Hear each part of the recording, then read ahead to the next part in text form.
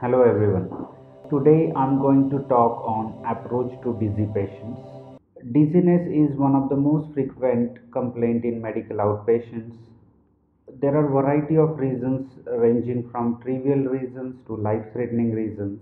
The patient gives variety of descriptions like lightheadedness, spinning, blackout, imbalance, motion sensitivity, anxiety. Thus, the dizziness is expressed in various ways. This creates confusion and dizziness during diagnosis. Let's see how history taking solves this mystery and how to approach a dizzy patient. There are various steps which should be followed in the history and examination. The first step is we have to decide what is the type of dizziness. There are five main types of dizziness. The second step is if it is vertigo. If it is vertiginous type of dizziness, decide whether it is central or peripheral vertigo. Then comes the presentation, that syndromic presentation, like whether it is recurrent positional vertigo or it is acute severe vertigo or acute vestibular syndrome or it is a chronic vertigo which could be either episodic or persistent. Then comes the duration of attacks. What is the duration of each attack? Then the accompanying symptoms are very important to arrive at a particular diagnosis. Then comes the examination part, and the last one is localization, whether it is a central vestibular lesion or it is a peripheral vestibular lesion. So let us go stepwise. So coming to the first step, that is defining the type of dizziness. The most important investigation in a patient who comes with a history of dizziness is history. So let us see how to approach a patient with dizziness. So dizziness or giddiness, there are five different types. Coming to the first type, that is type 1.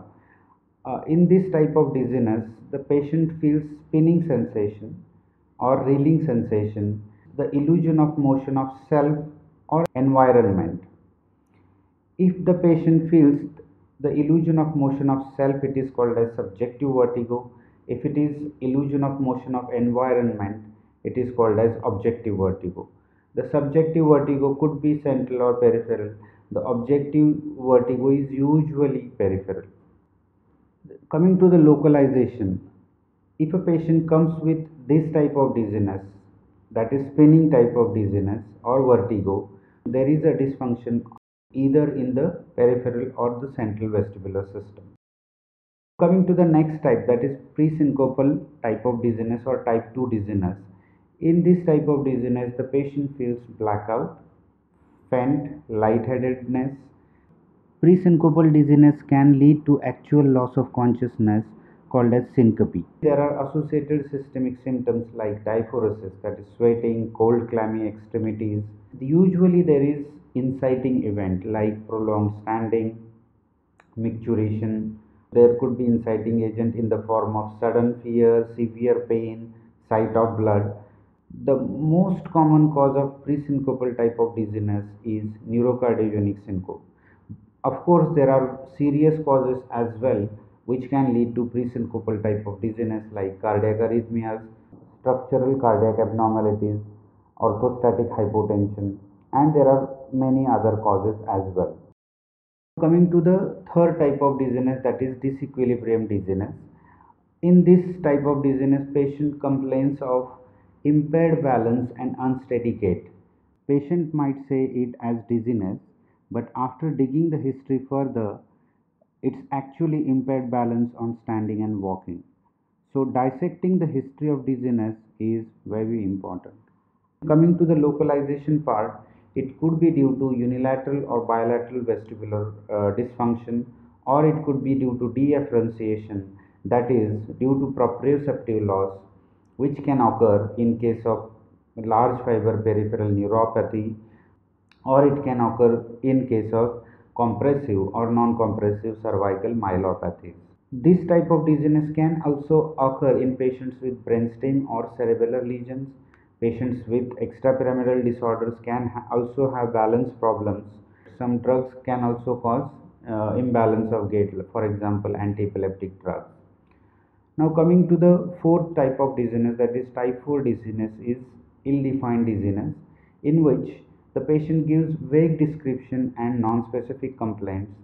The most common cause of this type of dizziness is functional dizziness or psychogenic dizziness, and there are some psychiatric illnesses also which can lead to dizziness. The other causes of this type of dizziness is medications, metabolic abnormalities, panic attacks and hyperventilation syndrome, small vessel disease can also lead to this ill-defined dizziness. Coming to the last variety which helps to understand balance is multiple sensory deficit dizziness. This type of dizziness is specifically seen in elderly patients who have vague complaints and difficulty walking, and there are multiple concurrent problems. We know that balance is controlled by three main sensory inputs, that is vision, proprioception and vestibular input. So in patient with multiple sensory deficit dizziness, patient might have poor vision due to cataract, macular degeneration.